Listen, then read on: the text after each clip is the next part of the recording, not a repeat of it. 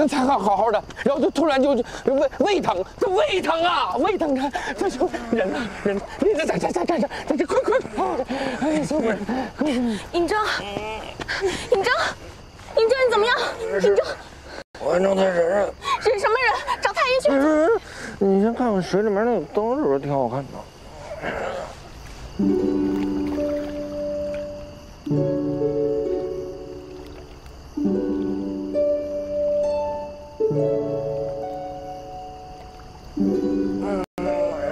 没事。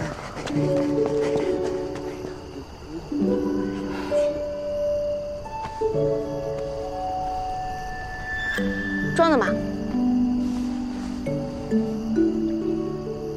我白天不是故意找茬，我就是有一点。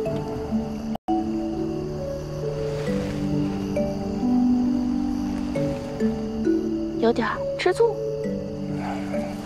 吃醋不至于。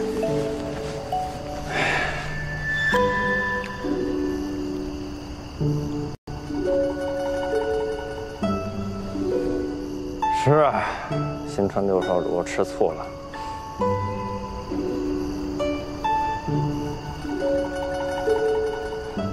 今日的菜，还有上次肖阳来府里做的菜，其实都是我做的。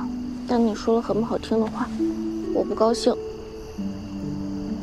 我知道你是误会了，我跟他拜师，是为了想学做菜给你吃。你以后有什么事儿，你说出来呗。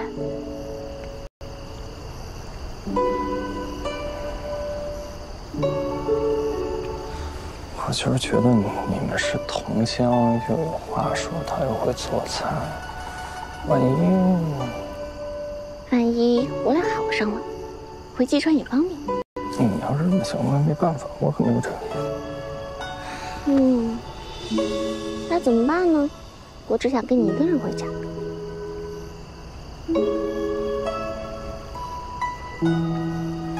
我和萧阳只是同乡之情，他和九少主是好朋友。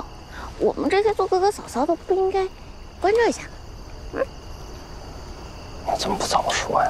我哪知道我们一名神武的六少主还有吃醋的时候呢？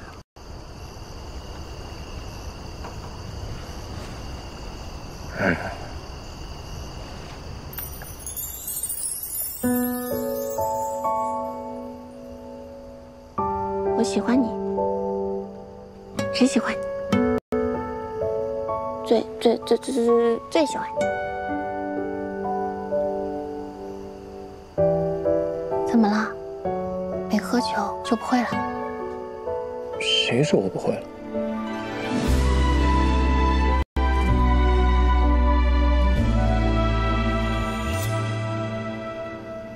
南风邂逅云露，月光轻唤红烛。李伟，我想立你为夫人。你是说要我当你的妻子？父亲已经答应，但还要看你愿不愿意。万一没有万一，我不会让那样的事情再发生。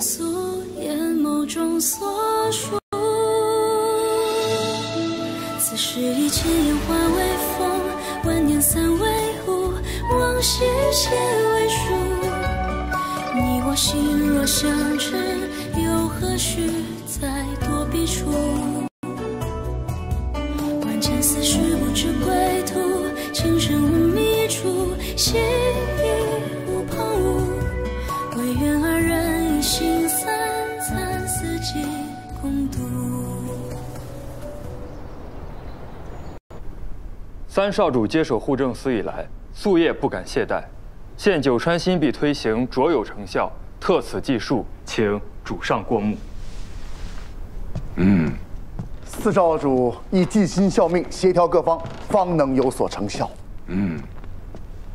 主上，护政司在外川推广新币，久未向他部借调人手，实指两位少主管理有方。臣也以为两位少主协调有致，实乃新川之福。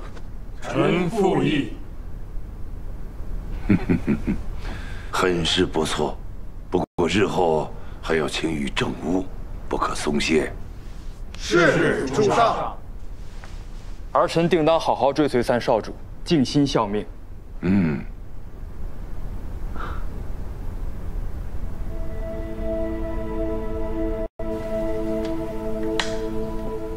四少主收拢人心，便是从前二少主麾下之人，也无不听命啊。四哥以前比二哥锋芒，藏拙守谦，越是二哥厌弃之人，他越是更加善待。这些动作，如今都派上了用场。少主的心性，下官自然知晓。知世故，却不刻意逢迎。可朝堂之上，阿谀奉迎者，往往比敦本务实者更得人心。少主切莫因此而失了先手啊！这人的精力是有限的，我若是钻研事物，必会疏于务正。不非迂腐，而是以责所行之道。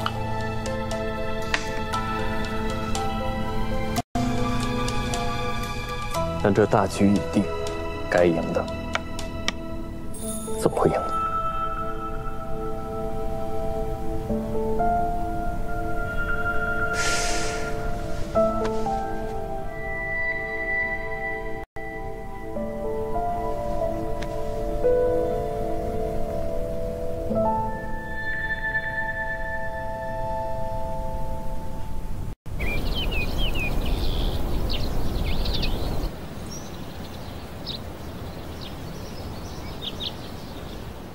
这个地方我认识，不会再弄错。往前走10里地，就是明天县的城门。我们就在这儿分开吧。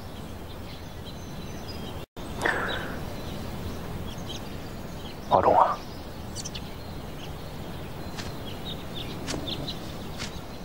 ！117。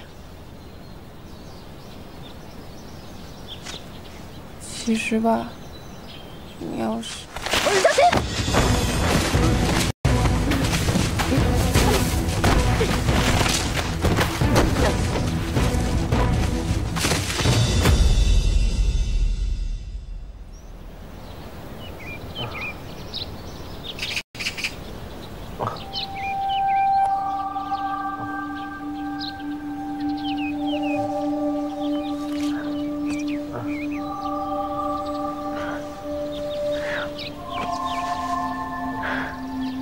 死了没？哎呀！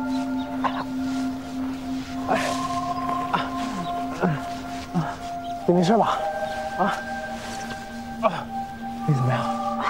呀，你手烂了？啊？你往哪伤都没有啊？还有别的地儿受伤吗？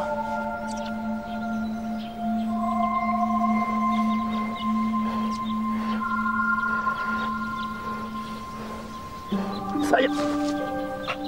你自己的头都受伤了，没有感觉到？我没事，我是直接打的脑袋。你没事吧？啊，你还有哪儿不舒服吗？对不起啊，都是我不好，我就会拖累你，我没用，我以后再也不跟着你了啊！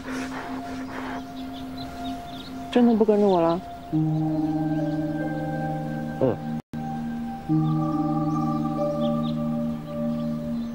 确定了？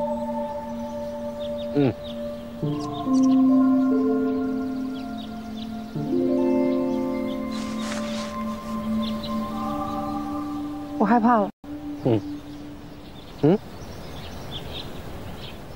刚才你从山上滚下来的时候，我就害怕了。我害怕，我万一要是真被摔死了，或者摔成了重伤，那我该怎么办？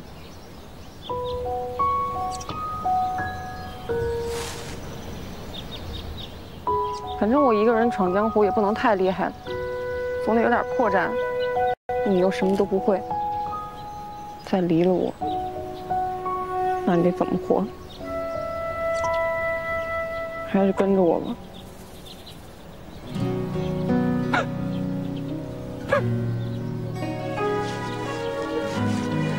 你说的对。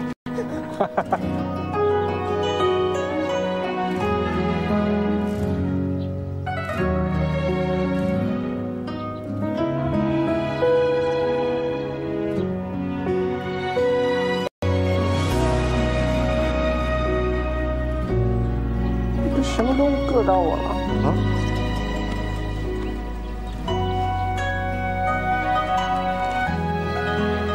给你送了糖。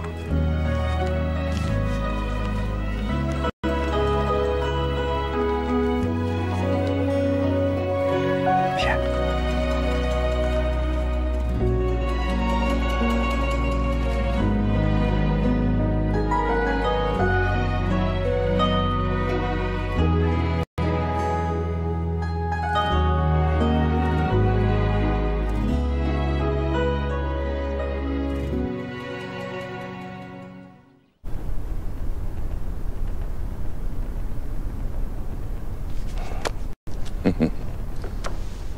看来九川境内减免农税一事，3少主与4少主已有筹划。是。儿臣以为主上体察民隐，早就有此打算，只是九川各邑难行统一之法，这才久未实行。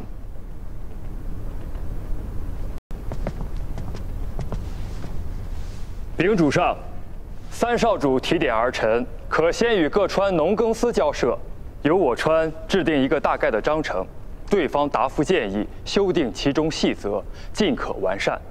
儿臣已经照做。眼下除金丹2川以外，其余6川均已回复批文。确实稳妥。但是，为何和外川农耕司往来，反倒有户政司代劳了呢？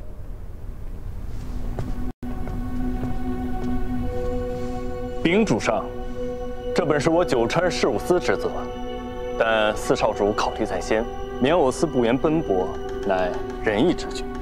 礼尚往来，我九川事务司也有1亿赠于户政司。减免农税，府库必然有亏，需平衡收支问题。6少主所言极是，儿臣以为，如今我川商户渐多，营收日增，理应从中征收贴补，就按商户的年入征收。禀主上，新川方式虽开，但小商、新商众多，时之起步只得薄利。若是按照统一的税收标准，他们怕是撑不过明年。所以儿臣建议，可按额定之法，计入3万两以下的免征税收，3万两以上按阶梯划分，获利民生。谷不可生食，财木不可生用。户政司亦有此打算，还未及提报，竟英雄所见略同了。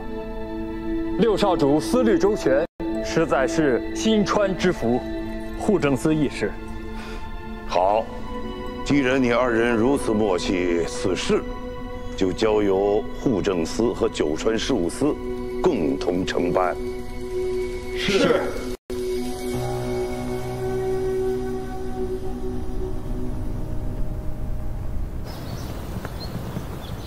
哎呦，真好看！这个给你。阿仔，徐少主，你怎么来了？6少主，夫人去南城省亲，11少主不愿一个人在宫里住，嚷着要见兄长，小人就把他送来了。我要住在这里，我要跟哥哥嫂嫂一起玩。那就住这儿。行，苏珊安排个客房给他住。好嘞。不要，阿仔不要一个人，我要跟哥哥嫂嫂一起住。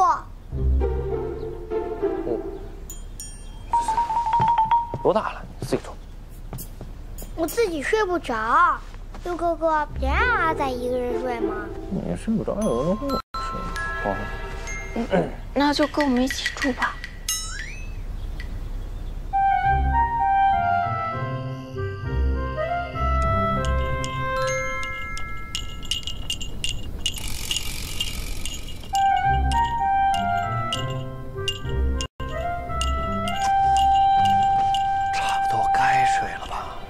着，要不给我讲个故事吧？小孩是该听睡前故事。我小时候都没人给我讲。那这样，小嫂嫂以后也给哥哥讲睡前故事吧。那是以后的事儿。你现在想听什么？我想听六哥哥和六嫂嫂的故事。你们两个是怎么认识的？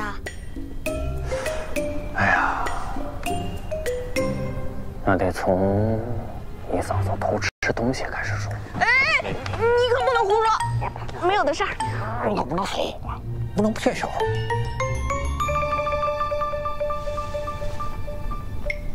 挑着点讲啊。明白。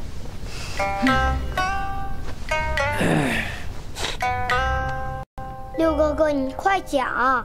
那差不多是在2年前，我正要用午膳，突然发现我的菜不太对劲，每个菜都像是让耗子啃了一般，尤其是小白只剩4块，3块，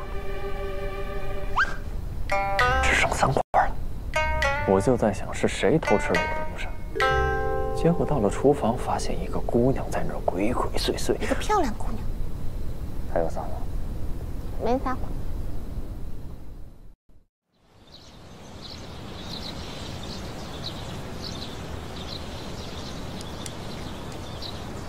吃吧。六嫂嫂，阿仔想吃肉肉。肉啊，这大早上的吃肉不消化呀。要不中午的时候，嫂嫂再让厨房给你做肉吃。不要，我就要吃肉。你试一下这个嘛，这个菜很好吃的，你嫂嫂从济川带过来的。不吃，我就要吃肉。那咱们吃鸡蛋好不好？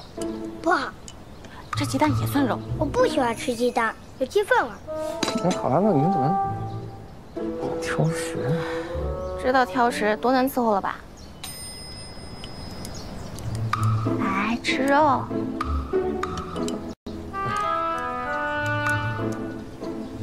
六哥哥，你们以前不是住在宫里吗？为何突然搬出来了？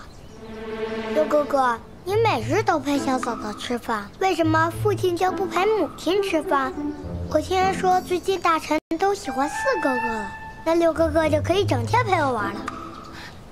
阿仔啊，你不要一次性问他这么多问题啊，他回答不上来的。为何？母亲还说六哥哥很聪明，难道其实六哥哥什么也不知道？哎呀，这孩子也不小了，不成就送学堂吧？有道理，有道理。小孩就该去上学，没错。有先生的管教和教条的约束，一定会好一些。是。吃饭。什么叫学堂？好地方。好地方。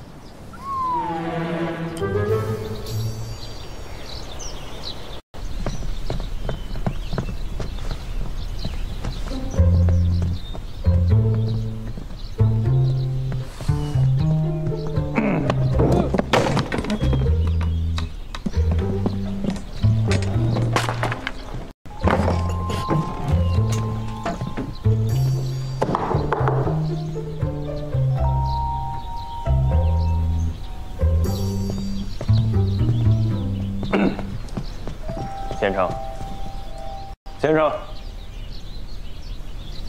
哎呀，叔叔，你可来了！刘少主，这孩子我是教不了了。石少主，这来学堂一些事，就鼓动了其他学生他一起逃课，在院子里玩泥巴。哎，你看我这脸，我这衣裳。先生，实在对不住，他确实有些过分。就是有些极其过分，太可恶了，这孩子。哎，石少主必须严加管教，否则大了，怕是会步入少主的后尘啊！哎，这实在不行，只能请戴先生出马了。阿仔不在我们跟前，好像更顽劣了。戴先生，他能行吗？戴先生教过的学生无数，没问题。可是武少主也是他教的呀。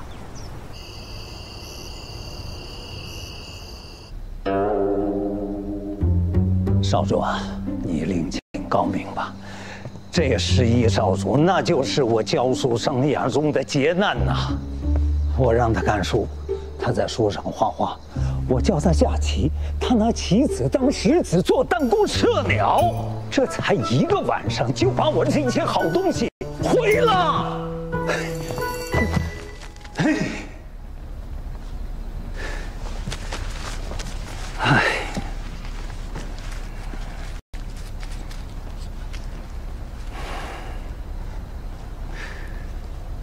对不住啊，先生。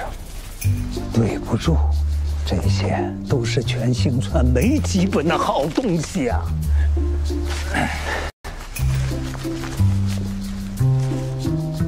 那什么，那个宋武的夫婿那里有不少孤本，我到时候我都给您送过去。齐少主如此顽劣，几本孤本。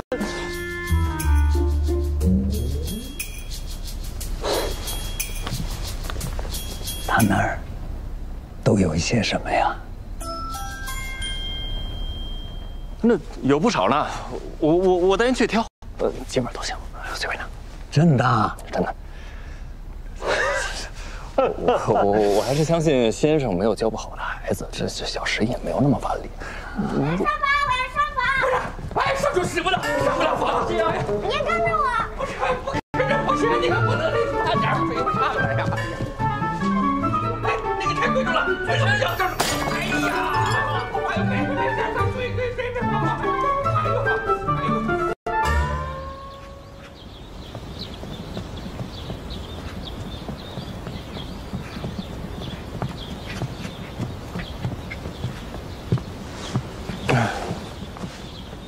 昨日劝戴先生劝到半夜，他终于答应过几日再来了。小师爷他不会累吗？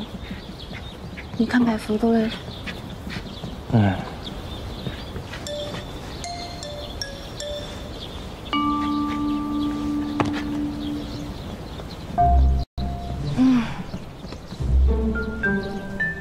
就带了几天小孩，我都感觉自己变老了。傅姨，我说这还是别人家的孩子，我们就帮忙带几天。要是是自己的小孩，可怎么办呢？等我们有了小孩，我负责。认真的？行，那一会儿把它写下来，签字画押。那倒也不用。百福在哪儿啊？好久不见，我都想他了。嘿，故意谈一下，看这儿了。兄长李威，你怎么来啦？啊，兄长让宋武帮忙找几本书，他出公差去了，我就自己过来。尹十一，尹十一，你给我放下！谁让你说是百福的？他多难受啊！先给我，给我，你给我，给我！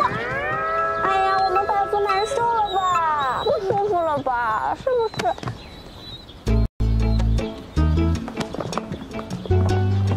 这个绣球你在哪找到的？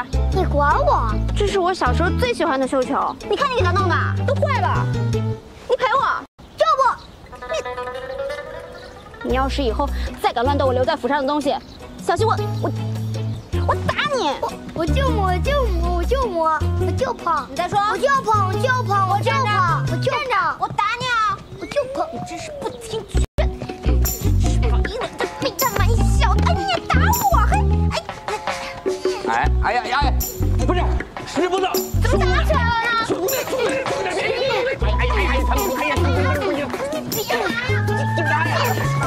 别打了！就真的。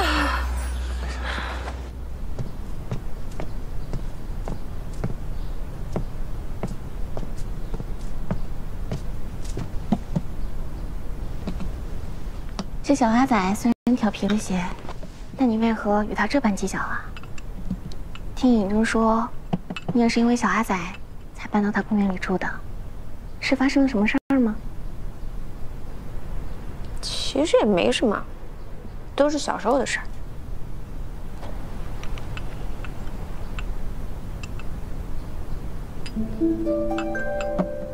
我被何夫人收养之后，没过几年，小阿仔就出生了。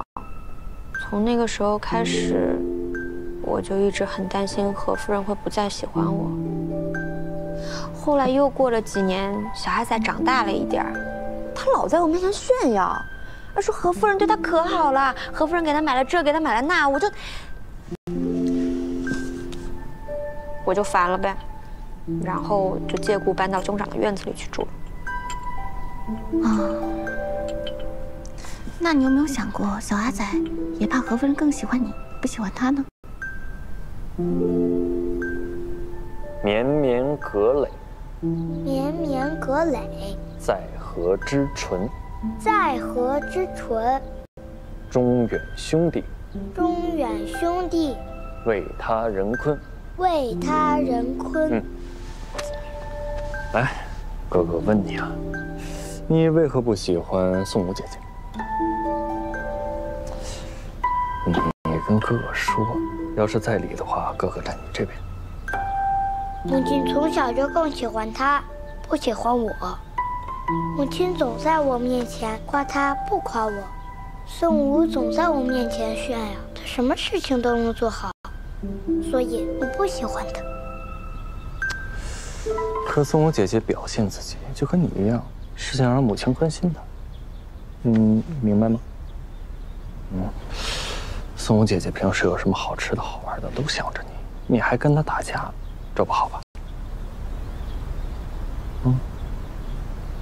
那下次见到她，咱们主动跟她道歉，好不好？这就对了。六哥哥，为什么你以前总不理我？你也觉得母亲偏心我，所以不喜欢我吗？没有啊，哥哥一直很喜欢阿仔。真的吗？真的。笑一个。来，把刚才说的再读一遍。来，吃个肉。这下你总不会挑食了吧？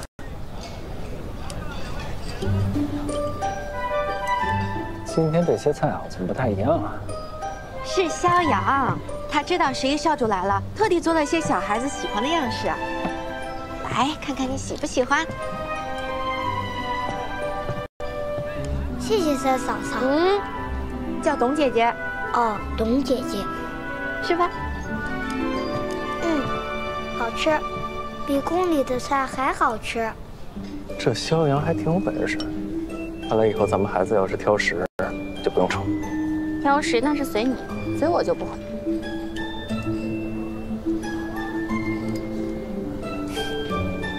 嫂嫂，这个位置是谁的？进来吧。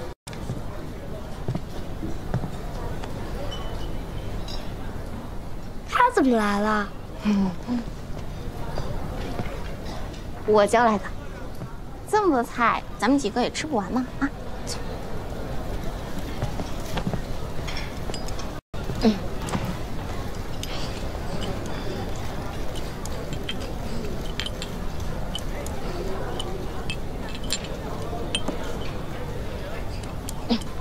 明明是你，总在我面前炫耀何夫人给你买的新玩具。我怎么听别人说你说我在你面前炫耀啊？是你总炫耀母亲，夸你听话懂事。我拿玩具给你看，我只是想让你陪我玩。是吗？骗你是小狗。那还有一次，明明是你自己跑步的时候摔倒了，你为什么要跟何夫人告状，说是我推的？那是因为那一天，母亲本来跟我说好的要陪我的，你非让母亲教你插花，母亲都没陪我。我不知道，我又不是故意的。阿仔，男子汉应该怎么样？有错要认罚，挨打要站正。宋武姐姐，我错了，我们和好吧。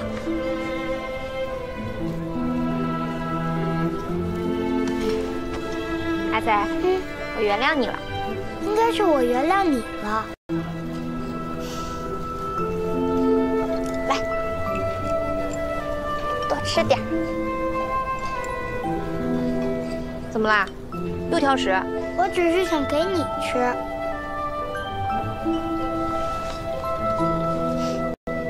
你们俩完以后可不能拌嘴了。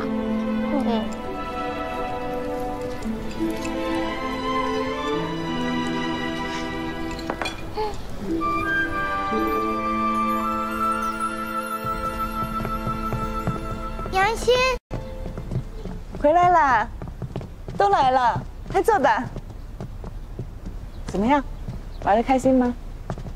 六哥哥和六嫂嫂教我读了书，带我吃了好多好吃的呢。我还跟宋武姐姐玩了呢。还跟宋武姐姐玩了？多谢你们，给你们添麻烦了。不麻烦，小阿仔是我们弟弟。不过只有自己带了小孩子才知道，带小孩多累。何夫人辛苦了。哦，对了，你呀，让他们照着这个食谱做，他呢就会好好吃饭。六哥哥，我还能再去你那边玩吗？行。那可以每日都给我讲不同的睡前故事吗？行。那可以吃糖吗？不行。那么还要吃糖？牙都没了还要吃？啊，张北，我看看，是不是漏风？再吃就都没了。母亲，你有时间也常带阿仔来我这儿吧。好。好吧。大点声。男子汉。好。哎呦。哎，哟，少主，侧夫人。哎呀，阿仔走了，还真的有些冷清啊。既然觉得冷清，侧夫人今晚就还留在少主这儿歇着吧，这样就不用搬屋子了，对吧，司总管？啊，对。哎呀，正所谓长夜漫漫不觉醒，有人作伴不伶仃啊。人很最近读书了啊。玉萍啊，来看看这个，哎呀，都齐了吧？对，是不是？行。这个有点损坏，我们快去修一下。好。哎，小心点，哎，修一下。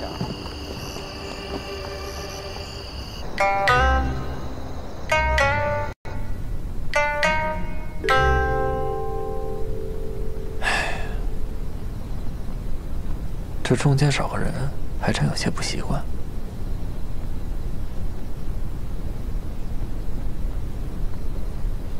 这几日带孩子，辛苦了。你也辛苦，都没睡好觉吧？是啊，感觉比搬公墓都累。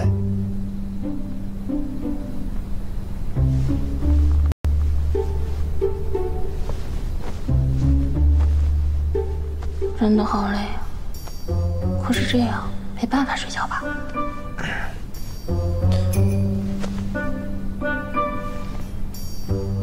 你明儿还要述职啊？快睡觉吧。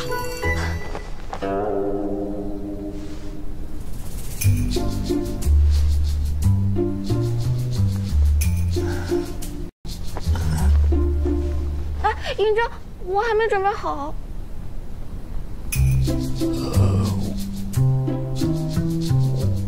我冷。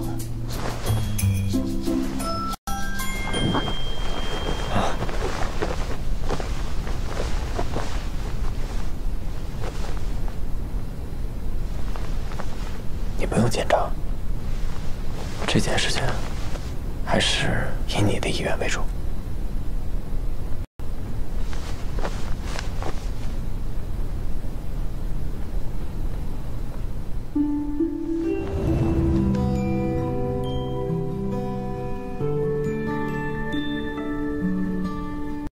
谢谢，睡觉吧。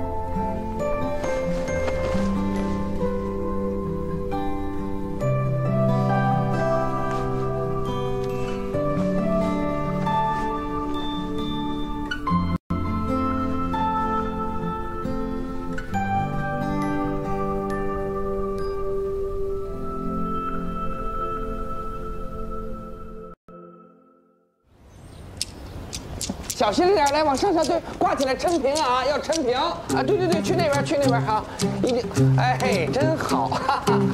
哟，玉展呐，玉展，你快，哎呦，才哥，你快帮我看看，还缺什么东西，我好补上啊！哎呀，都不缺，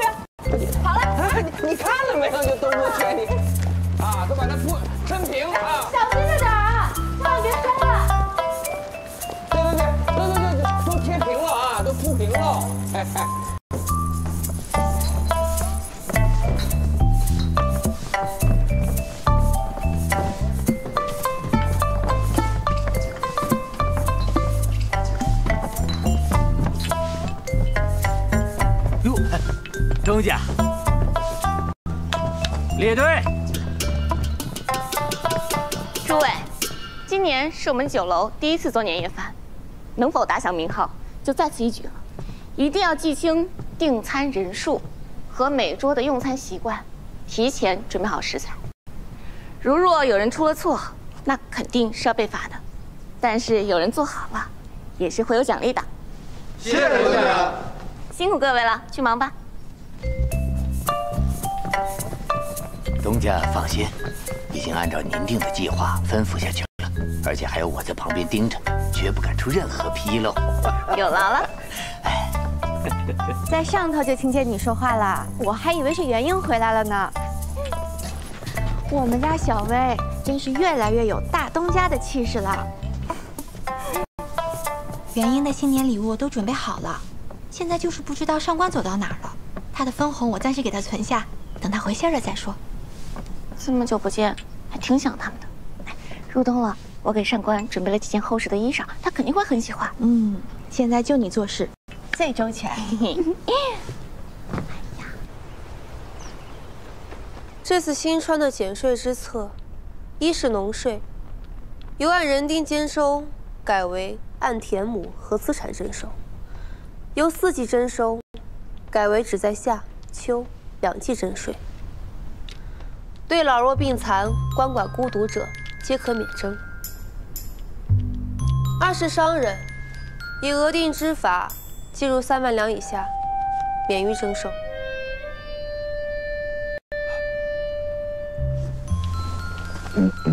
我说了半天，你听了吗？听了，听着呢。那我说了什么？你再复述一遍。就是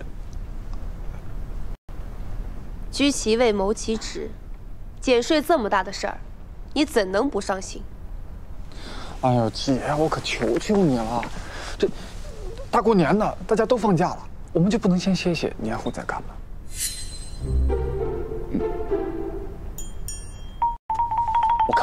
我看还不行吗？我看。您若是想敷衍了事，可瞒不住我。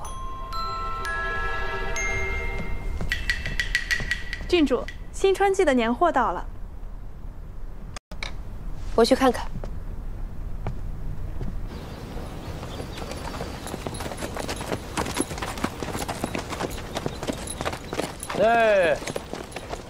哎呀，这个客栈看着还可以啊，不如咱们在这休息一晚吧。算了，还是省点银子吧，咱们找个地方扎营。大过年的，我不得让你睡好点吗？行了，就这么定了，听我的啊。小二，哎，来了，来，客官请慢用。你还拿钱去买火锅吃？过年的嘛，好歹也吃顿好的。来，还有你爱吃的辣椒啊。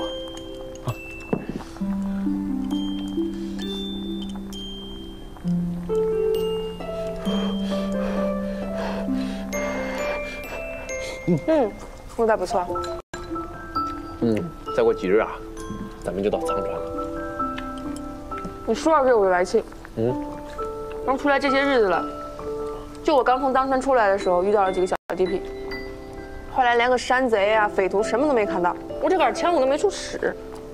那是好事啊，说明这个天下太平，百姓的安居乐业呀，对不对？也对哈。来，给你加一把。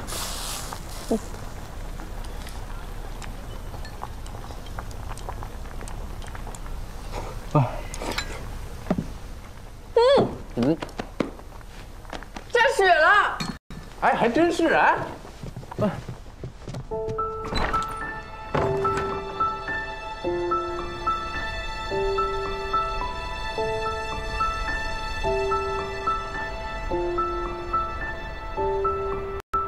好漂亮啊！真是啊，真好。你不是一直想看下雪吗？这回看到真的。但就是今年的冬天格外的冷啊。这么少见的寒天，百姓的日子不好过。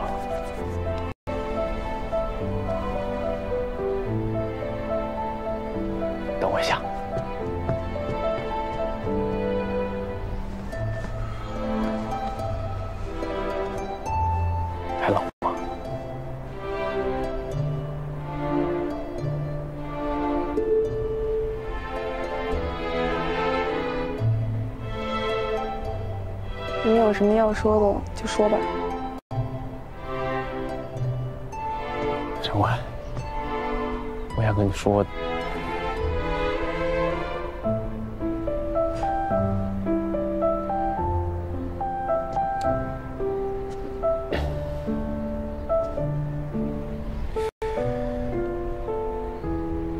你猜大家现在干什么？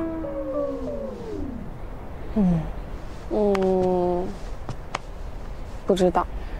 不知道。我告诉你啊，我父亲现在肯定是，银仔，你过来，把今天新学的诗给背一背，看看今年都学会了什么。绵绵葛垒，在河之淳。中远，兄弟，为他人坤。好。哎，那你的母亲淳夫人呢？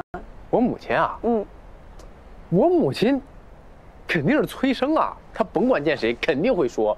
老七啊，想着你们也成亲一段时间了，这肚子怎么还没有动静啊？你可要加把劲儿啊！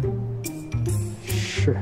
不过这有了孩子啊，就要好好教育，可千万不能懈怠。可不能像我们家老李一样当赘婿啊！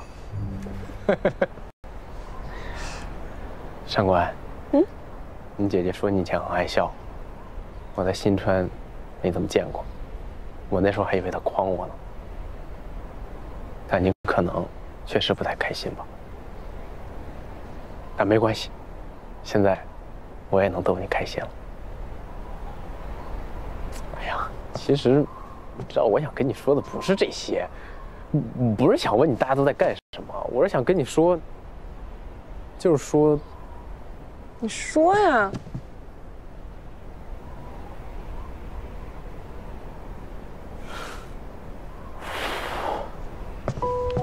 上官，这段时间咱们走过很多地方，我特别喜欢这样的生活。只要能和你在一起，不管去哪儿，不管做什么，我都特别特别高兴。我每天就是高兴的睡着，然后高兴的起床。有一个词儿形容一个人特别特别满足，那个词儿是什么来着？心宽体胖。呀，我最近是有点胖了啊。那个字儿这不寒吧？没关系，你说念什么就念什么，只要我能和你在一起。从今天开始，我就是心宽体胖。上官，我想好了，我这辈子就只有你一个，我赖上你了，打死也赶不走。打死都赶不走。可是也别真打死啊，就是稍微得留一口气儿啊。笑。真高兴，这么说你是答应我？岁岁光阴都与你息息相印，无心相遇，却又悄然清晰。